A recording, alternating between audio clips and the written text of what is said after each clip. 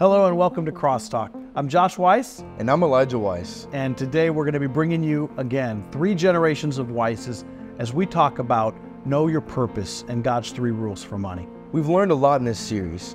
In the first episode, we learned God's first rule of money, which is that it's never about the money, always about the decision. In last episode, we learned that our call from God is not based on our finances. God will equip us and build us up however He sees fit. Our move on His call is not based on what is in our bank account. So stay tuned as Dad gives us the second rule of God's 3 rules for money.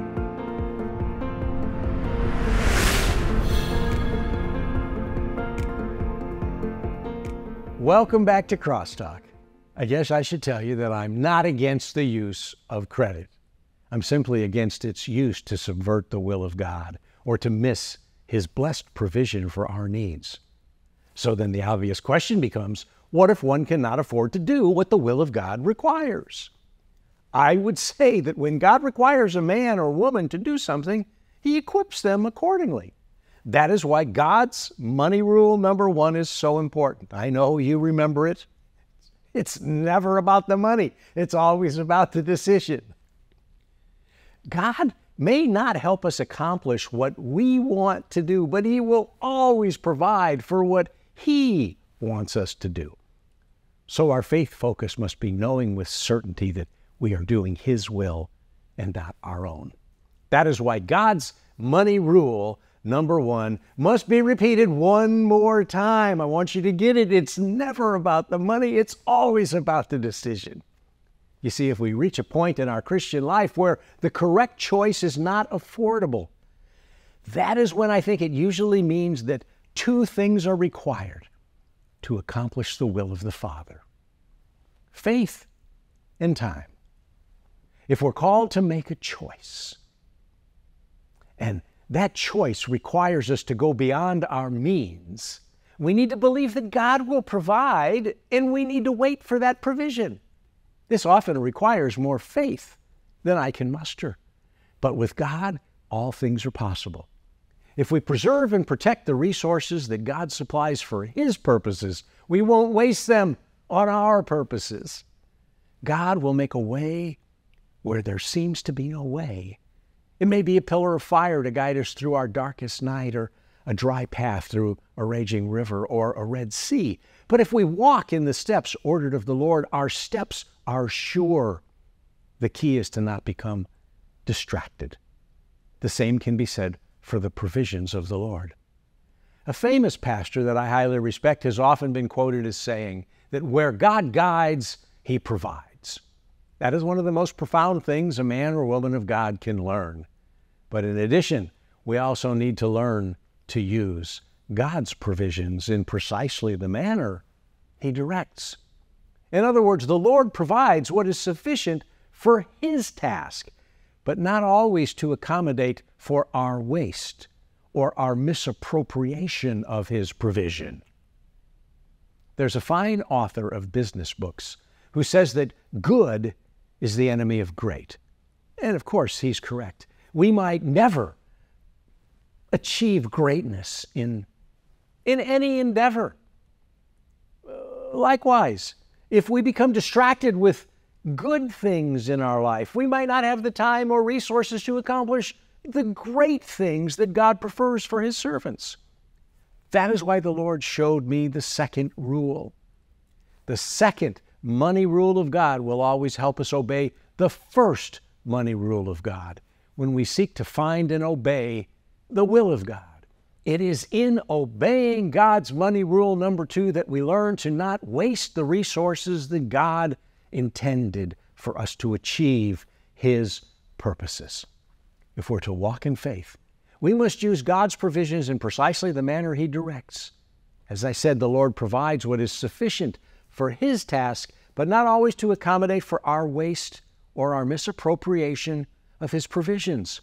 We should not blame God if He gives us what we need and is diluted on what we want instead. We are stewards, not owners. We use God's resources at His discretion, not our own. Thereby, we can be confident that He will equip us and provide for what is needed in his service.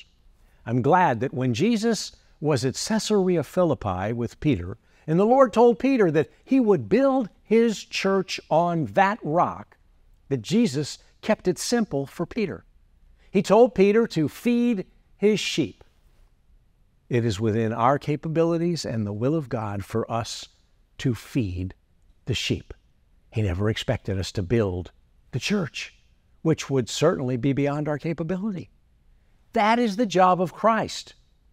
This was why Jesus made the commitment to build his church. Do you get it? He would build his church. We feed the sheep.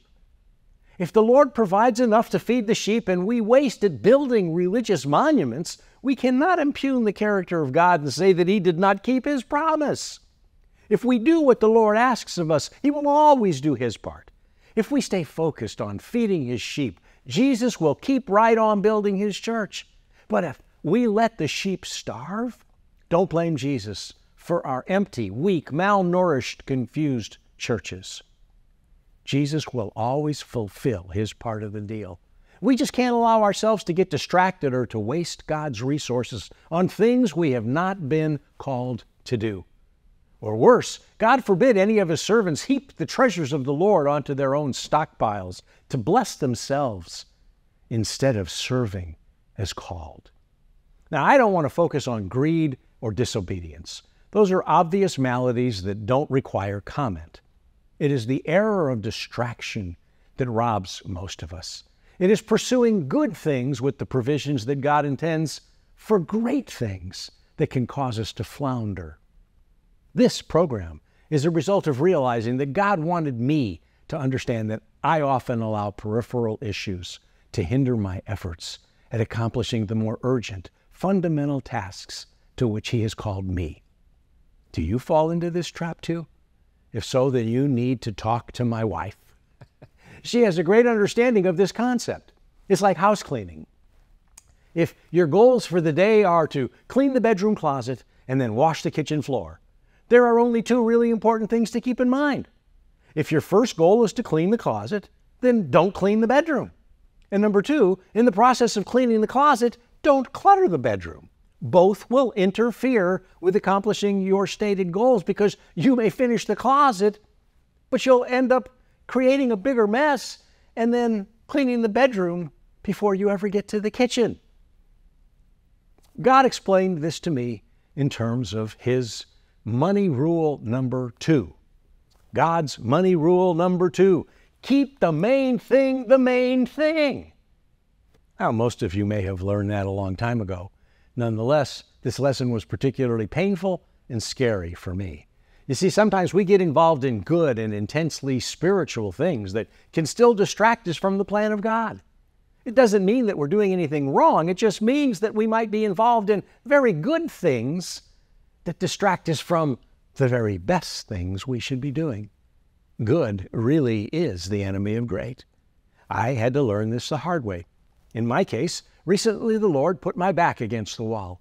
He sent me into the corner so that I could renew my focus. He wanted to help me keep the main thing the main thing.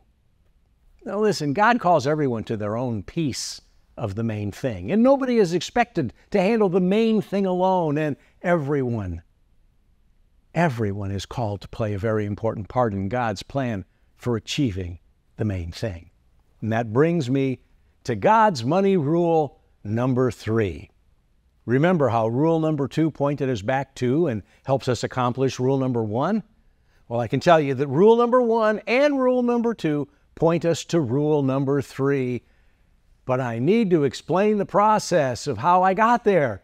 You see, I begged God to help me understand these matters, and it was pretty crushing to realize that in my busyness, I was not giving God what he wanted and deserved from my life. It should have been obvious, but I was distracted in clear violation of rule number 2.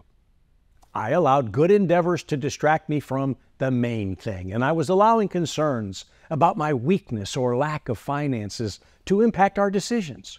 Of course, that violated God's principle. In rule number 1, it's never about the money, it's always about the decision. I decided to seek God's will for the decisions I faced, apart from the financial factors. Likewise, I committed myself to keep the main thing the main thing. But I needed to make sure I knew what the main thing was. I cried out to God. I begged the Lord for wisdom in this matter. What is the main thing? What do you want me to do, Lord?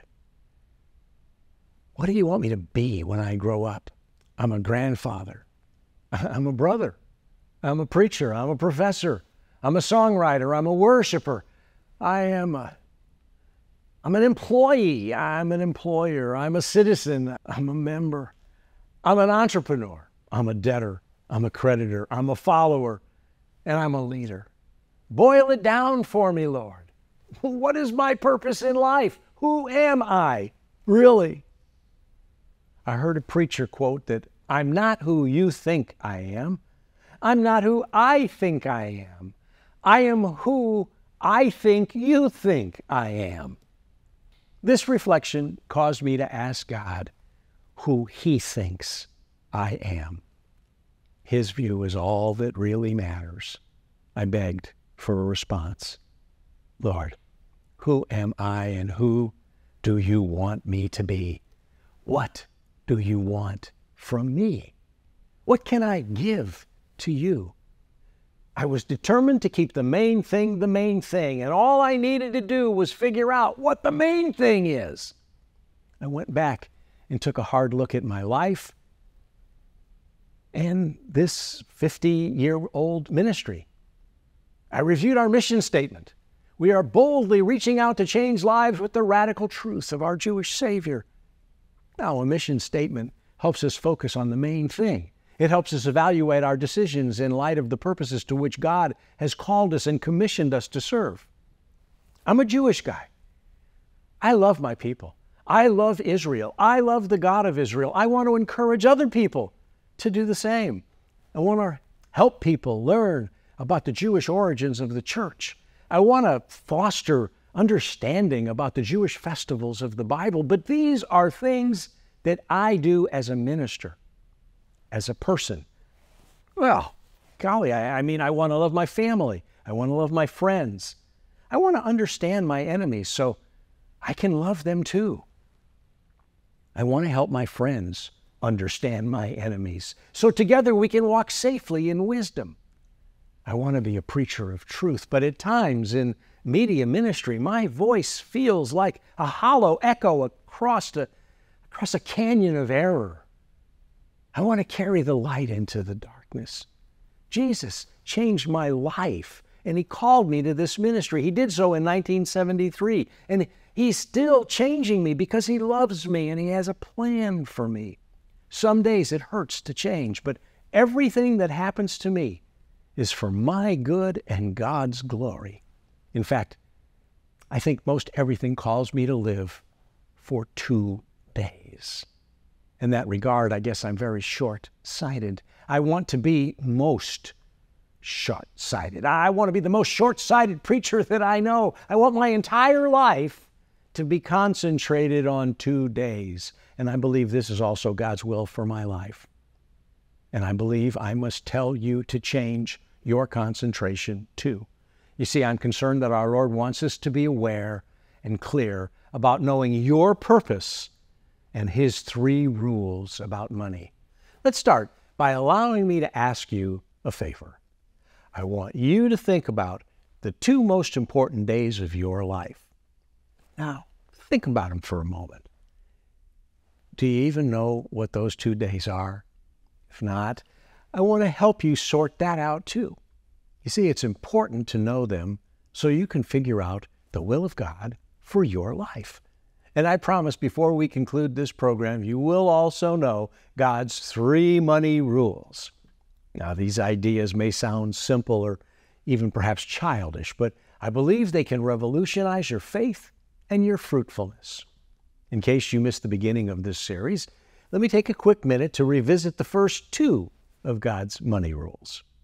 Permit me to recount how a servant of God should make choices about life decisions and ministry projects where money is concerned. This is true for every believer. It You know, it goes back to God's money rule number 1. It's never about the money. It's always about the decision. When we face a choice in life or in ministry, we must seek God. Our bank balances should not determine our answers. If we can easily afford a project, that does not ensure that we should take on a project. Conversely, if we cannot afford the cost of a particular project, that does not prove that the decision is not according to the will of the Lord. It might be God's will, but not His time. Or it might mean that God will provide in ways we had not expected. Now, certainly, our dependence should not be on our credit cards or credit lines. Our dependence must be on God alone. And I hope this all makes sense so far. But I got to tell you, I know it's too easy to get confused in life by what we can easily afford or what we cannot afford apart from the grace of God. And often we just think we know the difference. Allow me to reiterate an important aspect of this perspective. I want to make it clear for all people of faith in the Lord. If you can't afford to take a certain step of faith, your inability should not cause you to disobey the Lord. Your call from God is not based on your bank account. If the Lord calls you, He will equip you for the call. So don't let lack or abundance confuse you. You need to know the will of God for your life. You see, just because you cannot immediately afford to take certain steps, it does not mean that the steps are not part of God's plan for your life.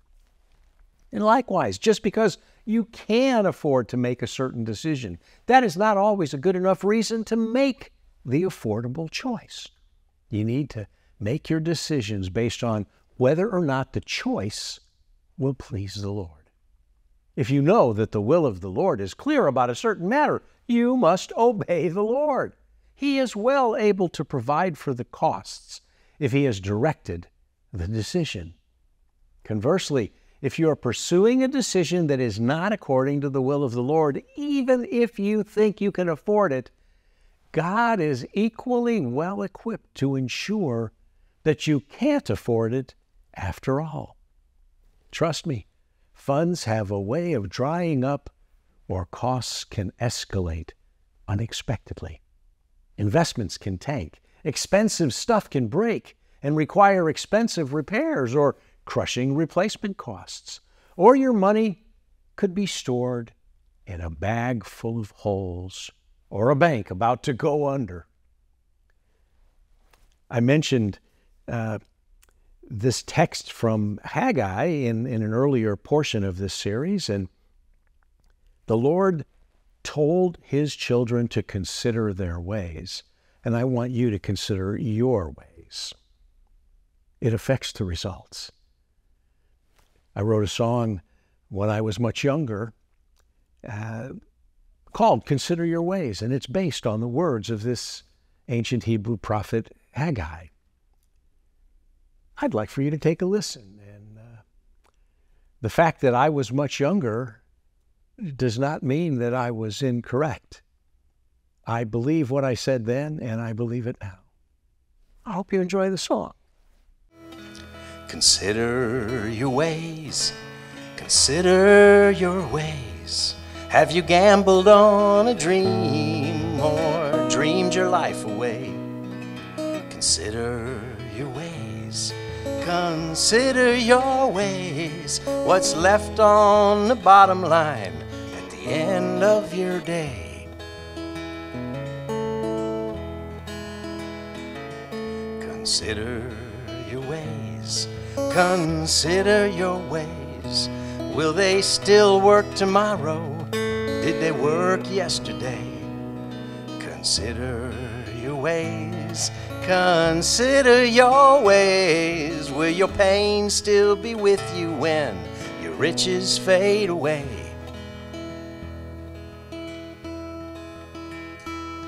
Consider your ways, consider your ways. Are you gonna live forever? Will you die someday? Consider your ways. Consider your ways. Please let His love lead you to eternal life today. Consider your ways. Consider your ways. Consider His love. Consider His pain. Consider your ways. Consider your ways. If you're gonna come to Jesus, consider to pray.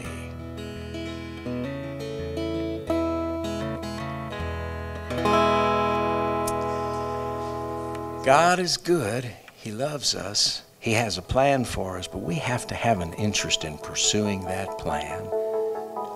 We need to get about building His house.